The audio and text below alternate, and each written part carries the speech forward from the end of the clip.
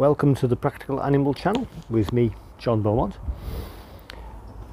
What I want to show today is the first step in the second step, really, in what happens after you take up a hawk from the moult. So here in the UK, we put our hawks down to moult in about February, with the onset of spring, when they've dropped their first flight feather.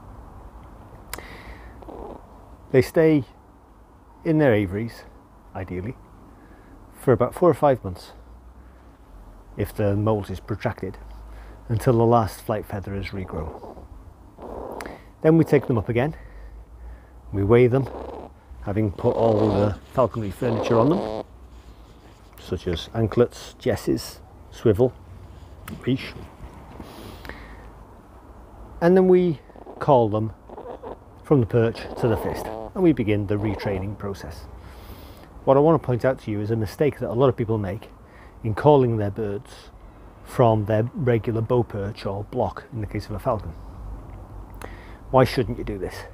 Well, psychologically, the bird thinks that the leash around its swivel here only goes so far. Now, if you're calling your bird from its regular perch to your fist further than the leash length, that's going to start to confuse it, because it's already grown accustomed to only being able to come the length of the leash. So normally, when you're ready for the first lesson, having taken the bird up again for the new season, you would put a creance on the swivel. Today, I'm going to use what's called a line, for a 100-meter line, for the discipline of long luring. So instead of using a swivel, I'm going to attach my line. Instead of using a creance, I'm going to use this line. The line goes onto the swivel like that,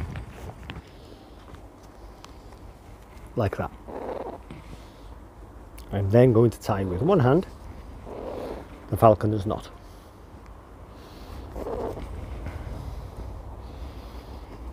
That goes like that.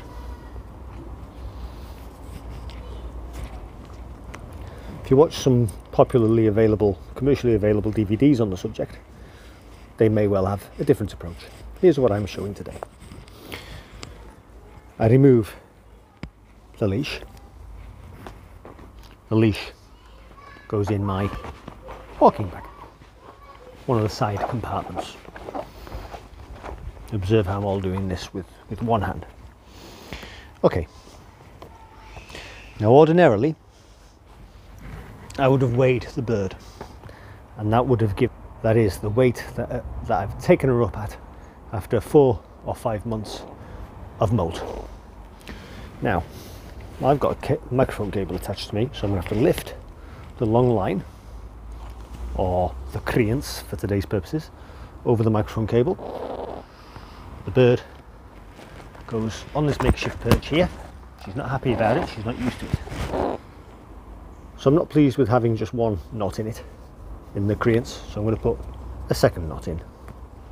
The bird is not used to this activity because she's been in aviary for several months. So I'm going to put her on our makeshift perch, at the same time securing the creance line. So the hawk is on a makeshift perch. She's seen this black bag, which I usually use for her food. She's accustomed to it. She's conditioned. This acts as a psychological bridge. She knows I've weighed her. I've recorded the weight. This is the new weight. Here I go with the food, as she should come.